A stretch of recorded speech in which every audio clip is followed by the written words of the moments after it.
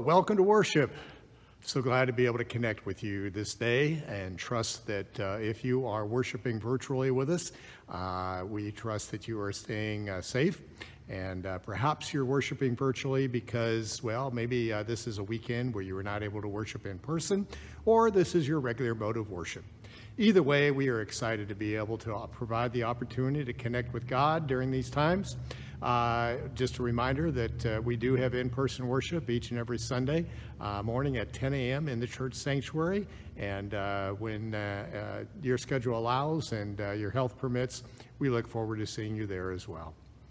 As we have gathered here for worship, as we so often do, I'd like to begin by reminding us of the truths of the common faith that draw us to God this day. The words of the Apostle Creed, I invite you to read with me. I believe in God the Father Almighty, maker of heaven and earth, and in Jesus Christ, his only Son, our Lord, who was conceived by the Holy Spirit, born of the Virgin Mary, suffered under Pontius Pilate, was crucified, dead, and buried. The third day he rose from the dead, he ascended into heaven, and sitteth at the right hand of God the Father Almighty. From thence he shall come to judge the quick and the dead. I believe in the Holy Spirit, the Holy Catholic Church, the communion of saints, the forgiveness of sins, the resurrection of the body, and the life everlasting. Amen.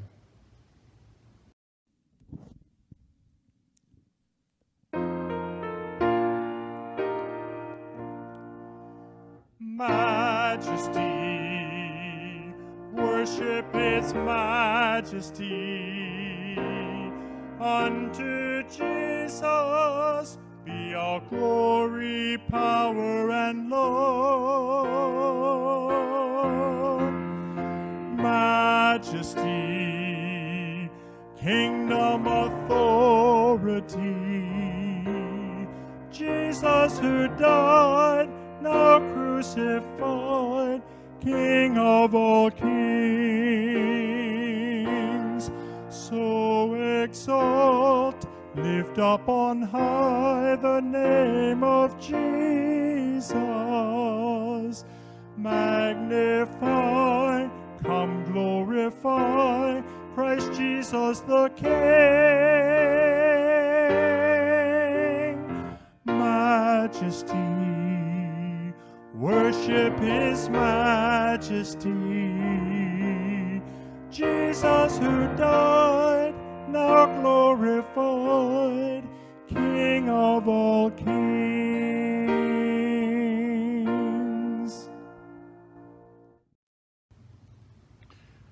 We invite you to participate today in the words of our call to worship. We have come to worship God, the living God, who calls prophets and teachers to bear witness. We have come to praise God, the Almighty God, who answers the forces of hatred and hurt with the power of grace. We have come to worship God, all gracious God, who chooses even you and me to receive and carry the word of life and hope. All glory be to God.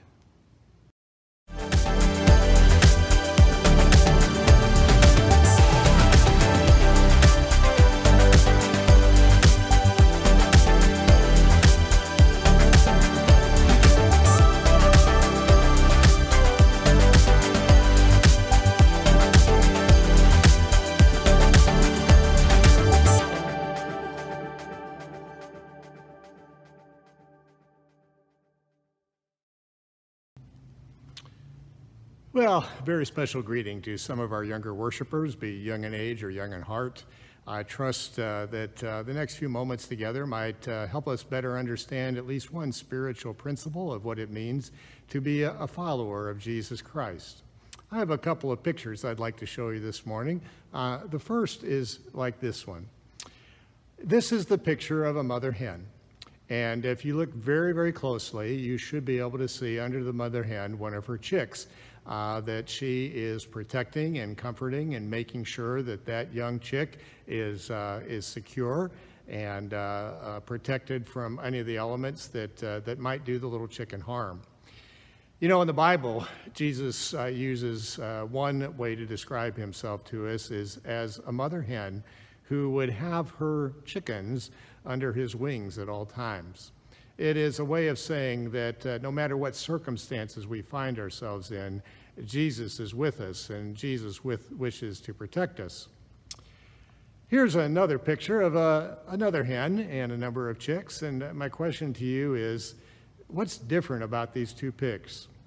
Well, on the first one, as you see, the chicken is very securely nestled under the mom. However, in the other picture, the chickens are kind of running on their own. They're running around. They're kind of scattered and not really living under the protection of the mother hen. You know, as much as God wants to be with us in circumstances and look over us like a chicken does her young chicks, sometimes we get to running around and we forget where we need to find our security and our hope. Sometimes when things happen that we don't like or don't appreciate, we start running around and doing all kinds of crazy things to try to fix it. When all Jesus wants us to do is come back to him and allow him to take care of us. Hopefully, maybe something to think about this morning. I now invite you to join me with a few moments of prayer, an opportunity to share with God our hurts, our praises, and everything in between. I will allow us some silence at the beginning of this prayer time to allow you to settle your hearts and offer to him any particular requests that you would have to make of him personally this day. And then I'll offer some words of prayer on the screen, and we will conclude, as we often do, with the prayer that Jesus Christ himself taught. So with that in mind, I invite us to a bit of silence as we reflect upon our own needs and lift those to our Heavenly Father.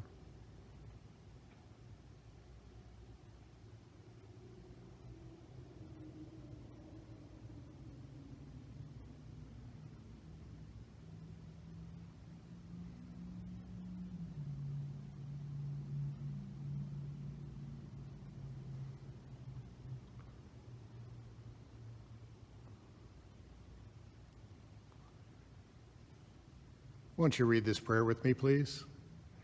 Blessed are you, O Lord our God. You alone do wondrous things. Blessed be your glorious name forever. May your glory fill the whole earth. O great and glorious God, your precepts are filled with mercy and justice. In every act you bless us with goodness. You call us to honor you, but too often we do so only with our lips. Instead of worshiping you, we take the ways of the world and conform ourselves to them. Please, Lord, make us anew into your image, that your love may once more call us away from death and into your life. We know that every good endowment and every perfect gift comes down from you, and so by the power of the Holy Spirit, we pray, bring us forth in your truth, that we might be the first fruits by hearing and doing your word.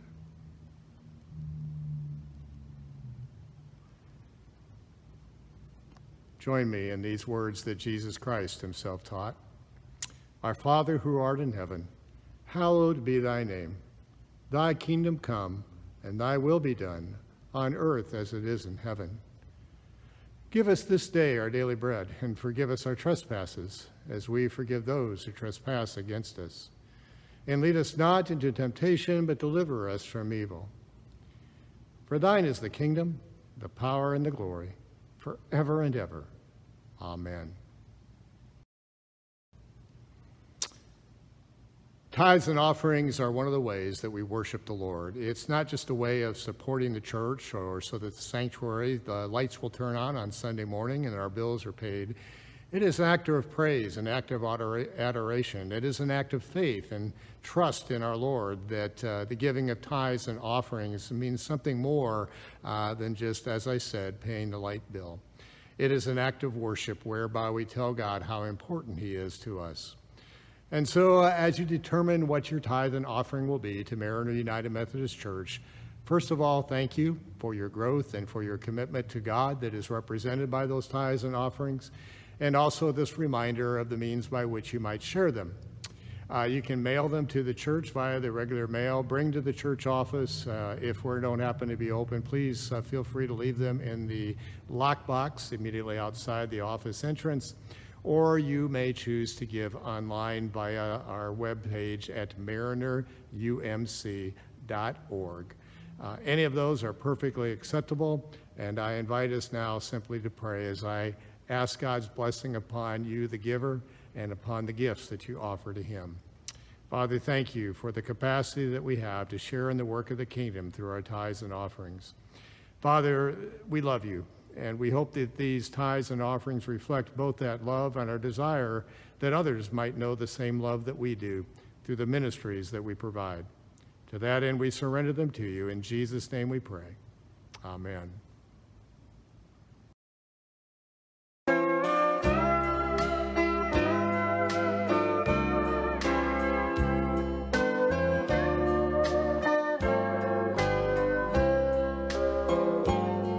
There's a lighthouse on the hillside that overlooks life's sea. When I'm tossed, it sends out a light that I might see. And the light that shines in darkness now will safely lead me home. If it wasn't for the lighthouse, my ship would sail no more. And I thank God for the lighthouse. I owe my life to him, for Jesus is the lighthouse, and from the rocks of sin he has shown a light around me that I could clearly see. If it wasn't for the lighthouse, tell me where would this ship be?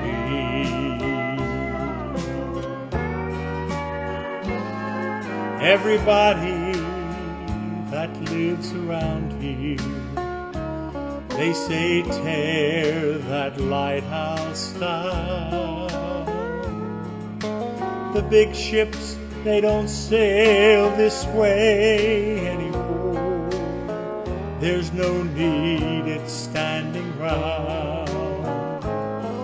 Then my mind goes back to that stormy night, when just in time I saw the light from that old lighthouse that stands upon the hill. And I thank God for the lighthouse.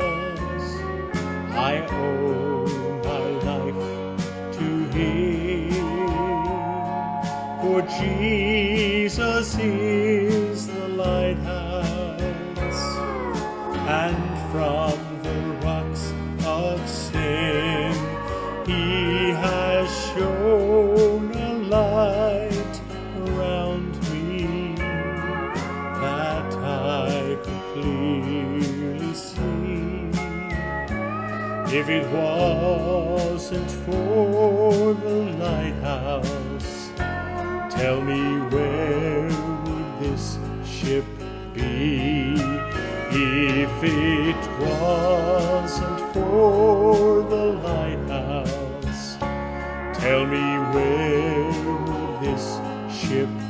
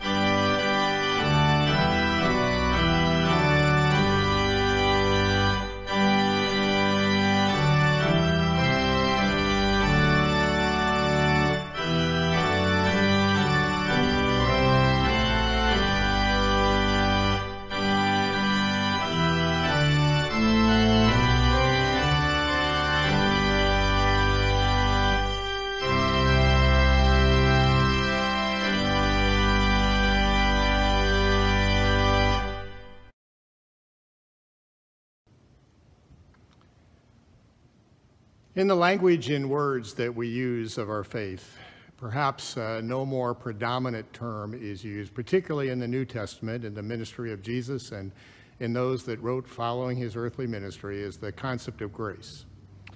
The grace of Almighty God. You know, anybody that's truly experienced the grace of God certainly has a supreme understanding of what that grace means. Like many theological terms, there are different facets to grace and different depths of our understanding and experience of that grace.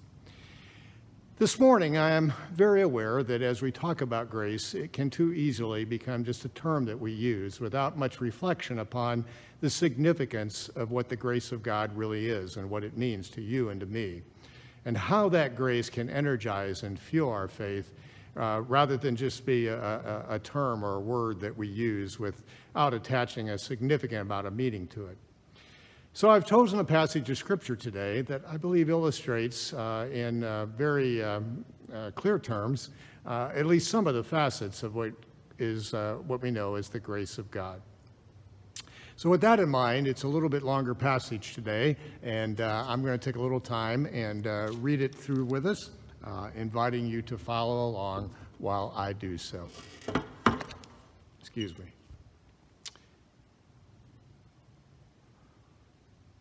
Jesus used these words when he taught his disciples. For the kingdom of heaven is like a landowner who went out early and in the morning to hire workers for his vineyard. And he agreed to pay them a denarius for the day. Now, just so you know, denarius was an ancient equivalent, a sum of money, very similar to what we have by dollars and cents today. It was a common denomination of money in the day. And he agreed to pay them a denarius for a day's labor, and he sent them into his vineyard. About 9 in the morning, he went out and saw others standing in the marketplace doing nothing. And he told them, you also go and work in my vineyard, and I will pay you whatever is right. So he went out again about noon, about 3 in the afternoon, and did the same thing.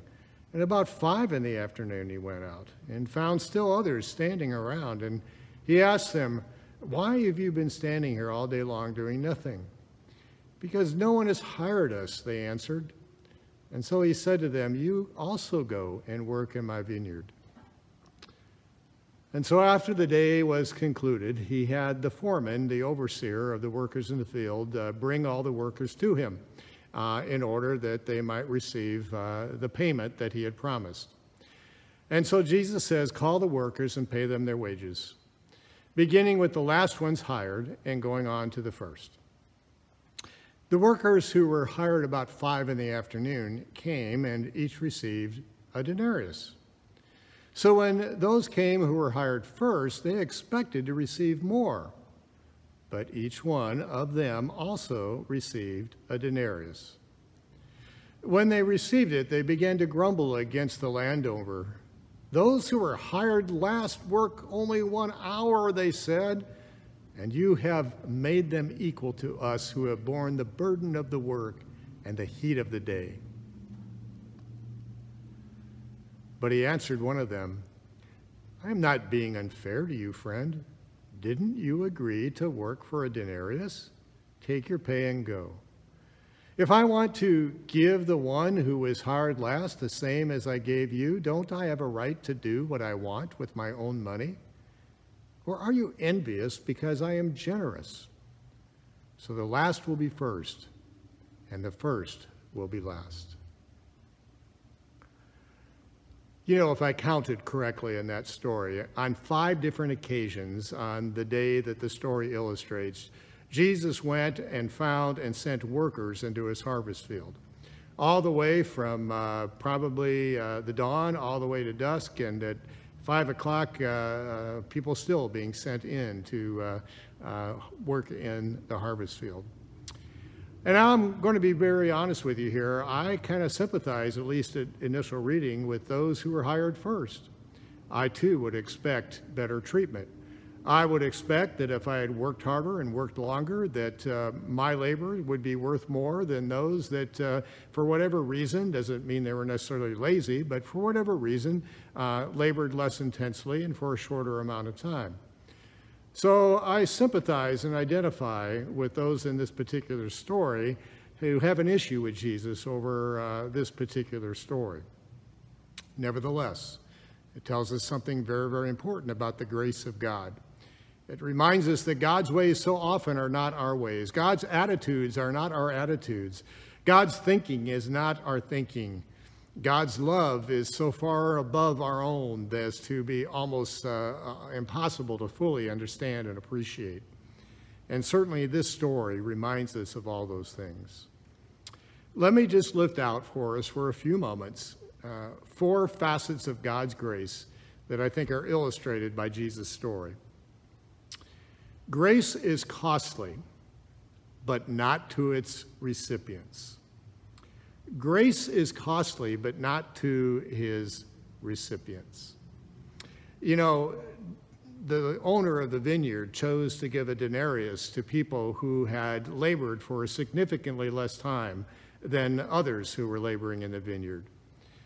He bore the expense of paying for labor that he did not fully receive. And he gave the same to each and every worker in the field that day. And so we understand that while grace is costly, it's not costly to you and me. The story is told one day of a beggar who by the roadside, when Alexander the Great was off conquering the known world of his day, was calling for alms as the emperor came by, and the man was poor and wretched and had no claim upon the ruler, no right even to ask what he had asked for here. And yet the emperor threw him several gold coins. One of his servants looked at him and with an astonished look on his face and said, "Sir, copper coins would have adequately met the beggar's need. Why give him gold?" Alexander responded in royal fashion, "Copper coins would suit the beggar's need, but gold coins suit Alexander's giving." Now, whatever your opinion of Alexander the Great and the ruthless way in which he conquered much of the world of his day, I believe this story illustrates the point, is that copper coins might suit, something less might suit our need, but they would not suit Jesus' intention. And the fact that Jesus was willing to absorb the expense of the grace that is offered to you and me, and particularly as we reflect moving soon to Good Friday and Easter, how the price of that grace was executed on Calvary's cross. Grace is costly, but it was costly to the owner. It is costly to God. It is costly to Jesus, but it is offered freely to us. The second facet of God's grace that I would like to just draw out for a moment is that grace is based on divine generosity, not human achievement.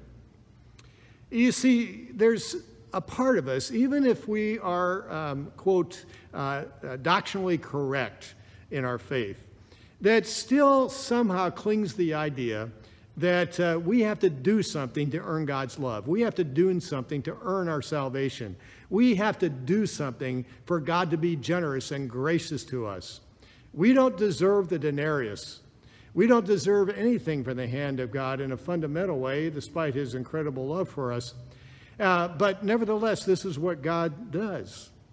God is a generous God, and it is not based upon human achievement, but it is based upon his intrinsic generosity. Some of the workers worked harder and therefore expected more. Some worked less, but were equally rewarded. You know, I find in the church that sometimes this can get in the way sometimes of those who are seeking a relationship with Jesus Christ. We have experienced God's grace on our own, but perhaps when it comes to us watching God extend that grace to someone that perhaps we don't feel is quite qualified to receive that grace. Maybe they've made some decisions in life that have been costly to their lifestyle. Maybe they've committed some sins that we think are particularly bad. Whatever the case may be, for whatever reason, we can easily become resentful and maybe even push back against somebody wanting to participate in the life of the church, but whose background might not necessarily exhibit all the things that we would expect of an upstanding church member. And so this is where we need to understand that grace is based upon divine generosity, not on human achievement. If it were based on human achievement, none of us would be paid at the end of the day. Fourth facet of grace. According to this passage, God is not fair, but he is impartial. You know, from a human perspective at least, it was not fair what the landowner did.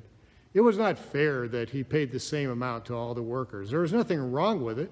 As the story makes out, everybody had agreed to work for a set amount. And if you worked later in the day and got the same amount due to the generosity of the boss, well, so be it. And if you worked early and got the same amount, really nothing to complain about there. And so God was not fair in the sense that he rewarded everybody in distinctly different ways according to the time they spent laboring in the field, but he was impartial. He was impartial in the sense that he did the same for each and every worker. And God does the same for you and me. He may not seem fair to us because someone who we consider less deserving of the grace of God receives the same amount of grace as you do and I do. And in some ways, what I find is people who have maybe taken a wrong turn in life and suffered the consequences and then kind of run into the grace of God. And sometimes they have a deeper and broader sense of God's grace than those who maybe have lived all their life in an upstanding way. I'm not suggesting you go out and sin so that you can experience God's grace. That would be totally contrary to Jesus in Scripture. But my point is simply this, is that God is not necessarily fair by our human standards, but he is impartial, and he invites all to participate, which leads me to the final comment that I would offer regarding the grace of God in this passage. Grace is inclusive. Grace is inclusive. In other words, God so loved what? The world, that he gave his only son. But it's easily missed. Later on in the Scriptures, the Apostle Paul wrote, "For the grace of God has appeared that offers salvation to all people."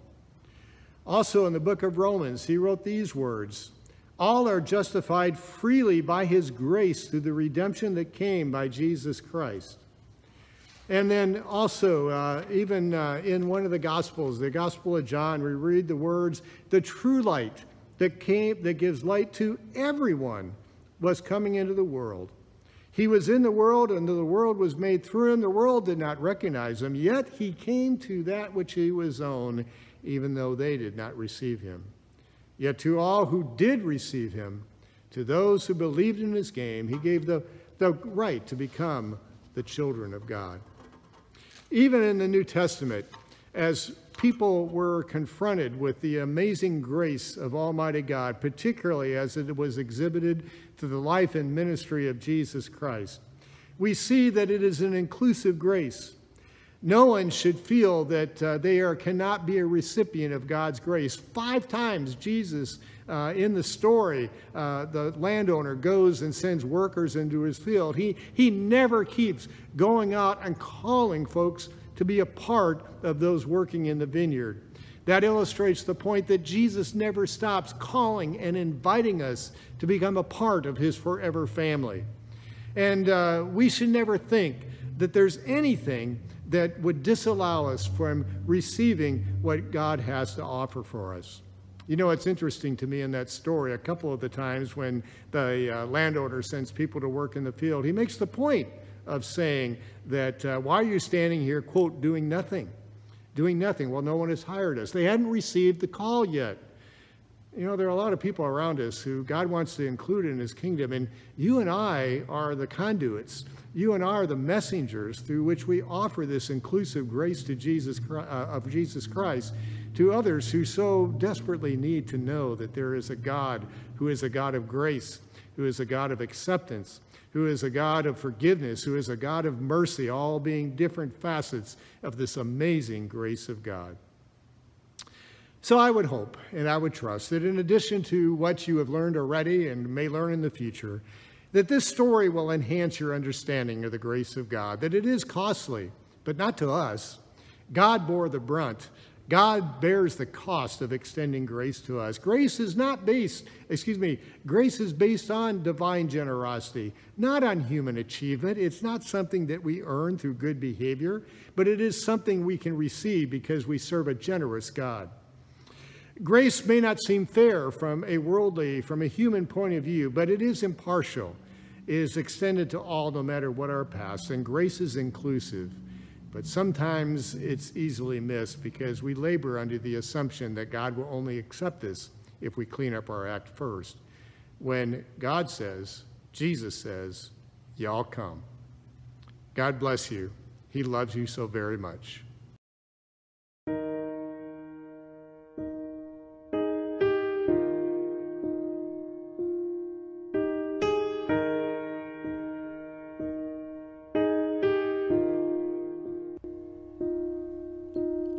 Amazing grace, how sweet the sound that saved a wretch like me. I once was lost, but now I'm found, was blind, but now I see. 'Twas grace that taught my heart to fear, and grace my fears relieved. How precious did that grace appear the hour I first believed. My chains are gone, I've been set free. My God, my Savior's ransomed me.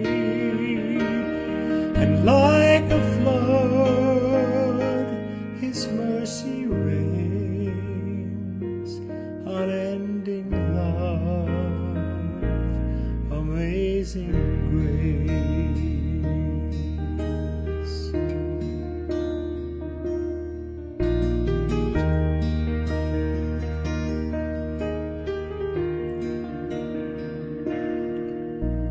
The Lord has promised good to me. His word my hope secures. He will my shield and portion be, as long as life endures. My chains are gone, I've been set free. My God, my Savior's ransomed me. And like a flood, His mercy reigns, unending love, amazing grace. My chains are